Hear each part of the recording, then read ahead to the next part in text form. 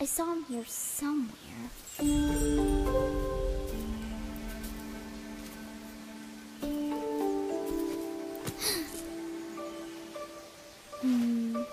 Where did he go?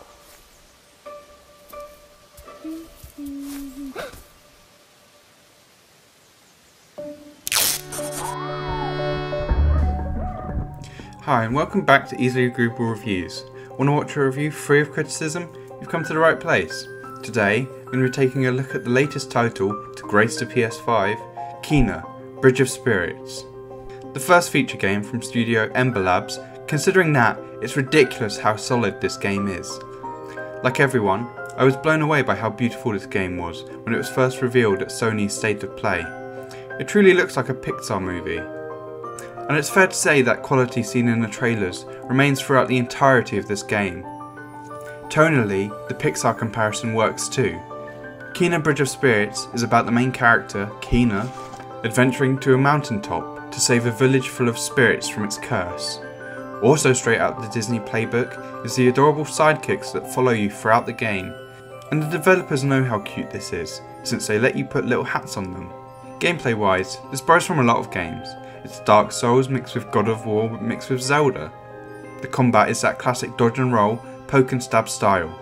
Surprisingly, you'll have to get quite good at it, as many of the bosses are deceptively hard. But many of the regular enemies can take you by surprise too. All this is to say, don't go into the game expecting an easy ride. I did, and I was caught by surprise.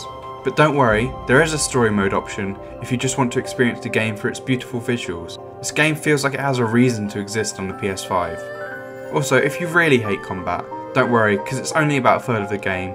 The rest are puzzles and exploration.